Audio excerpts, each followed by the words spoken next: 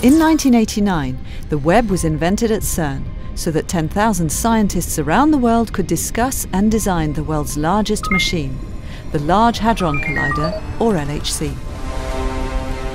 The data produced by the LHC experiments requires more than 500,000 processor cores to analyze it all. But where does all this data come from? 100 meters under the Geneva countryside lies the LHC. Inside this machine, particles are circulating at almost the speed of light, ready to collide at 4 points around the ring. You are now looking at one of these 4 collision points.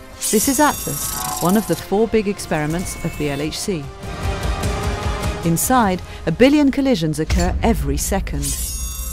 If we were to record all these collisions, it would amount to 1 petabyte per second. Instead, we only record the most interesting collisions and send the data to CERN's data center. In CERN's data center, servers like these analyze LHC data.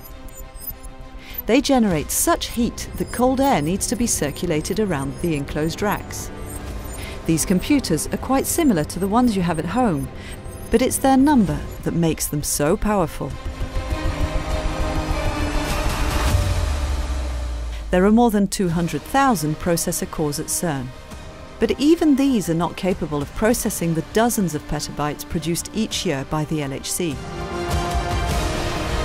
That is why CERN connects more than 170 data centers around the globe to help process and back up all that data, and maybe unlock a new secret of the universe.